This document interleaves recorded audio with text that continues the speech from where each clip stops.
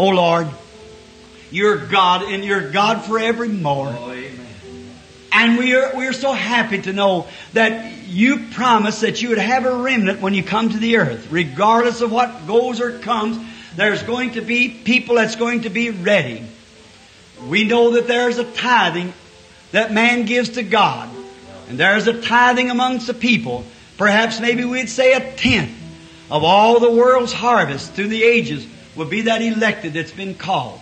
Oh, Father, we pray as we are laboring here, all of us together, searching through the city, trying to bring in sinners, trying to do something for the kingdom of God.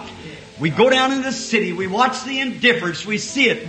And as Lot and Sodom, it vexes our souls daily to see women smoking cigarettes and claiming to be Christians and drinking and carousing and wearing immoral clothes and man lusting and oh, the sin of Sodom.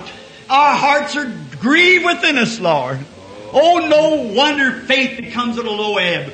When people are like that, lacking the blood of Jesus that would sanctify their souls and set them afire for God. Yet they will not receive it. And the little missions on the corners are beating the tambourines and the drums are in their corners and they're laughing at us, bringing in the saints of the living God.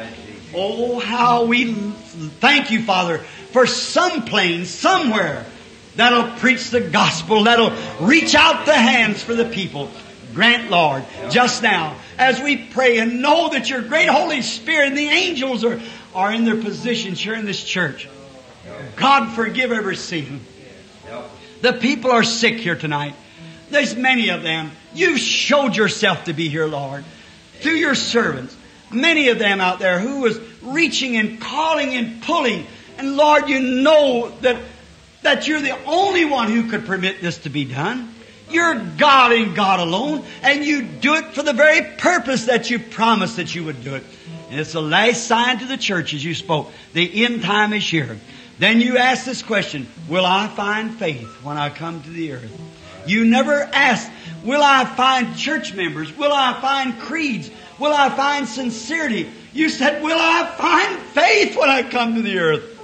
Lord, may these sick people let their faith loose. Come away from the frustrations and doubts and fears. May their faith be turned loose just now. And if they turn their faith loose, the sickness will have to turn loose. The devil will leave his hold. And they'll be set free by the power of Almighty God. Let the Holy Ghost surge every heart, baptize every soul, and heal everybody that's in divine presence. Grant it, Lord. For this I ask, that the devil leave every person that they're tormenting in here tonight. In the name of Jesus Christ, Satan, turn yourself loose from these people. As a servant of God, I cry in their behalf, asking for mercy for them. Amen.